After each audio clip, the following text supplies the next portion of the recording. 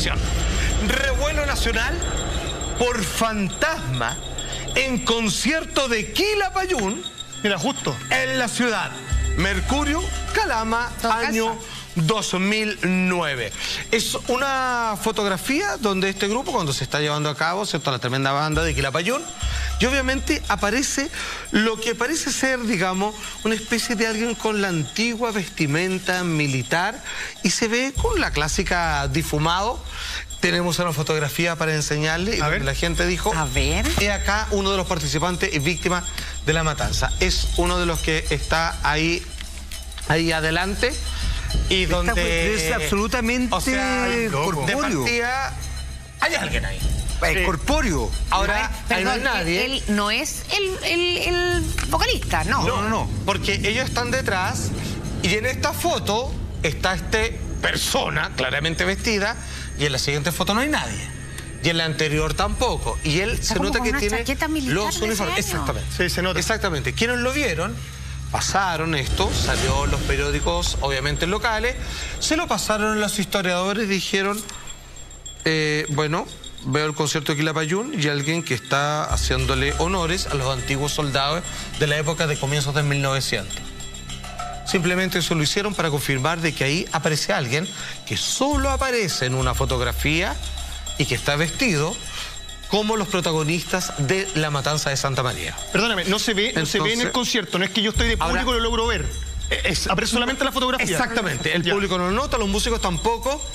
Y ojo, impresionante. Quilapayún, cuyas letras y música están comprometidos, digamos, con los movimientos sociales del pueblo. Sí. Y son los que hicieron la cantata. Y la cantata es la que están interpretando. Claro. Y se presenta, se siente llamado, se siente aludido esta presencia. Como esto es para mí.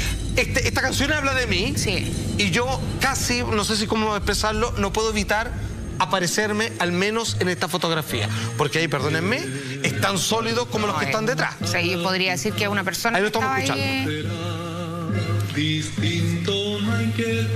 Es impresionante. Es impresionante, ¿no? Hay que decir que si bien Chile destaca en sus registros fotográficos, más que video u otra cosa, de fantasma, esto, digamos, es algo que se estudió a nivel mundial. Muy corpóreo, además, no es... muy sólido, ¿cierto? No es una presencia translúcida ni etérea. Me llama la atención la luminosidad de su cabeza. Sí. Tienes toda la razón. Porque es mucha. O sea, ya está bien. Tiene focos. Es que así aparecen. La cara, cuando ellos quieren aparecer, cuando quieren mostrar algo sin ser identificados, se muestran así. Entonces tú ves una cabeza, puedes distinguir el largo del pelo, pero no distingues rasgos. Ya, mira. Por esa luz. Hay un dato. Pero es cuando esto empieza a mostrarse a los historiadores, gente, digamos, que cultiva el recordar y conocer hasta más fino detalle de lo que sucedió, particularmente en la matanza de 1907, comienzan a hacer comparativos con fotografía de la época y se dan cuenta de cómo él se presenta, siendo que no está en una posición igual, pero los rasgos son excesivamente similares. Los historiadores reconocen que quien está ahí es alguien identificable, y es ni más ni menos que el general Roberto Silva Renard, quien, ni más ni menos, es quien ordenó la matanza. Pregunta Vanessa. Nosotros entendemos que quien se aparece es aquel que muere de golpe en un estado de tristeza, de improviso. ¿Qué pasa cuando el que vuelve a surgir desde el otro lado es aquel que manda a matar? ¿Qué hay acá? Culpa, redención, infierno, es obligado a repetir un ciclo, es un castigo. ¿Qué es esto? ¿Cómo la persona que no muere, sino que manda a matar es la que aparece? Mira, es como lo mismo que cuando uno, cuando alguien le pregunta, o alguien me cuenta y me dice, no, yo sí, he hecho magia negra. Bueno, no lo hice yo mandé a alguien que lo hiciera. Claro, qué buena onda. Ay, no, yo soy buena. El malo es el que hizo la pega que yo le mandé. Hay gente que hace eso. Eso es lo mismo. Claro. Perfecto. Ese personaje a lo mejor ni siquiera ascendió. Porque imagínate, si él dijo, mátenlo, si él dio la orden, eliminen a todas estas personas o desháganse de ellos, como sea, la carga que tiene él energética es feroz, horrible. Horrible. Es responsable. Entonces, lo más probable es que si es él, va a aparecer no solo en este lugar. Mucha gente lo puede haber visto, puede andar vagando en ese lugar. No es que llegó al concierto justo, puede que ande vagando en ese lugar porque la carga que tiene esa persona que dio la orden de asesinar a personas inocentes es garrafal. Eso es lo que se entiende por alma en pena, ¿no?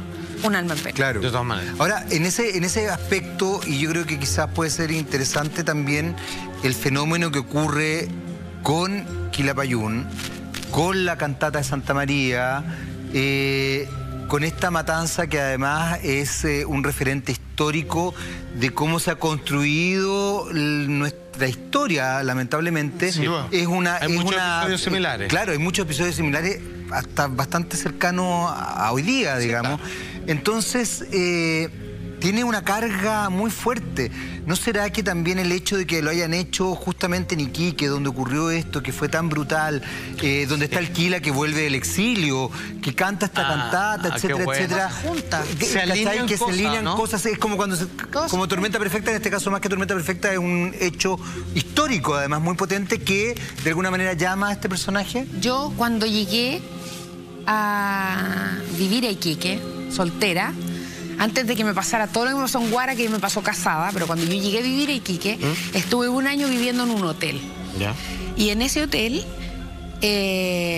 aparte que pasaban 1580 cosas, el hotel estaba al frente del colegio. Del Santa María, del colegio Santa María de Iquique. ¿Ya? Al frente. Pero al frente. O sea, yo desde el cuarto piso del hotel veía el patio del colegio. ¿Ya? ¿Y tú con tus capacidades veiste algo alguna vez? Es que se sentía de todo. De todo. De repente veías luces.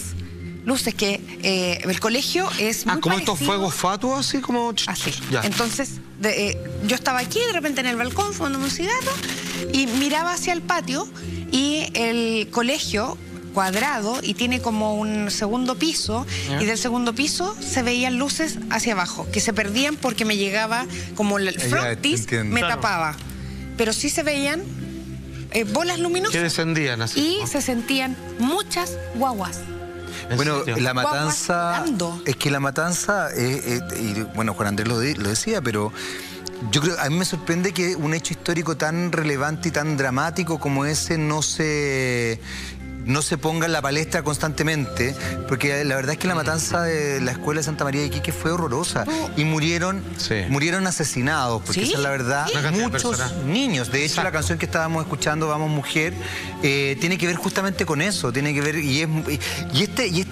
este himno, por así decirlo, es muy doloroso. Si tú escuchas la cantata de Santa María, es casi un requiem. Exactamente. Mira, dato. Sacando así como cuenta, me ha tocado estar en el lugar. Yo viví en Maipú. Yo viví en ese hotel, que hay chorrocientos hoteles en Iquique, me tocó, me fui a vivir. Se viene el libro. Estaba al frente. Entonces, yo digo, ¿alguien me está poniendo cosas o llego a los lugares donde tengo que estar? Yo creo que... Eso es mejor. Yo estaba pensando algo peor. Bueno, dato. Yo los provoco, soy la yeta. Quienes dicen que aparece en esa fotografía es el general Roberto Silva Renat. Dato.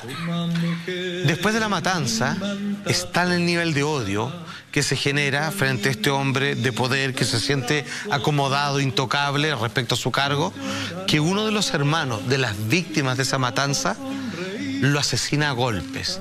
Entonces, él quedó cruzado, responsable y todo. Ahora, hay dichos de la gente de Quilapayún cuando ve esta fotografía y que reconoce el fenómeno paranormal.